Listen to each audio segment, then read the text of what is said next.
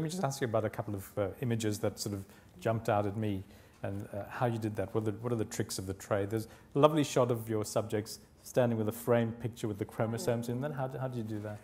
I carried lots of empty frames around the world with me. I bought them and went, right, these 6, or these 8, I think we had 8, because we had to work out in the setting, and we just carried them. I had a blank white sheet of paper in them. We worked with a graphic, a big tip, I mean, anyone who makes films would know this, but you talk to your CGI and graphics people before you go and film, not when you come back.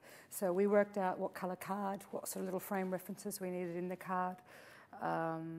For some of them, they had shiny things. We had a silver ball to get reflection to make sure that everything matched. It was relatively simple, that one. So it was just an empty frame with a white that we keyed in. And we had very little time. We had only like a day, a maximum of a day. Ray Newsom, we had 4 hours with him total. And he wasn't very well, as you might have been able to see. He's still alive. He's now 17 and a half. He's now defying the odds. He's now gone way beyond what's expected. And his mum told me a couple of weeks ago that, you know, he's okay. He's not getting up as much and can't do the stairs anymore. But yeah, we carried the frames around, white card, and asked everybody to hold it. What about did you do a similar thing when you had the frames on the wall and there's a pregnant woman with changing clothes and so on? That was an idea I'd had about wanting, the issue we had was how to make this feel intimate, that it was part of all of our lives, so that it wasn't just this immortality. You know, we're all a bit sceptical when we hear about immortality. Let's be honest. We go, oh yes, another film about living longer. Oh yes. I'm trying to go, no, this is real, and this is about all of us. And I was thinking about how we all store memories in our lives, and we have our photos on the mantelpiece or on the wall or wherever we have them, and we record the moments in our lives. And I thought, actually, what this whole film's about is about all of us wanting to hang on to the precious things, which is the people we love, and the times that make us happy, and the things that we honour and care for in our lives. So I wanted a reflection of that. So we shot that in a studio.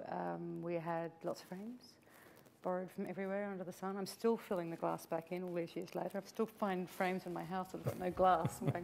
And we brought the graphics team in, and we did Steadicam. So there was a bit of Steadicam in the film, Steadicam along that. We didn't want it to look too steady and too perfect, and we wanted to dirty it up a lot. So quite a bit of work, believe it or not, went into the jittering and the wobble. And normally it's, you know, Steadicam's perfect. And I went, no, I want it just feeling a little bit bumpy. And I think it worked. It just stops it feeling too polished and too slick. I didn't want it looking like an ad. Okay, I'll ask you just one more question about images. There's a beautiful image in San Francisco of a car, and then you have this huge container ship going past in the background. As I was sitting there, I was watching, and I thought, how did you do that? That's very well spotted. Yeah. It's a matte. We actually waited for so long because dear Len Hayflick didn't like driving our car. So it took us an awfully long time to get every single shot of the cars. And so I ended up having to keep the hire car and say, Len, thank you very much. And he went home, and then I'd drive it around.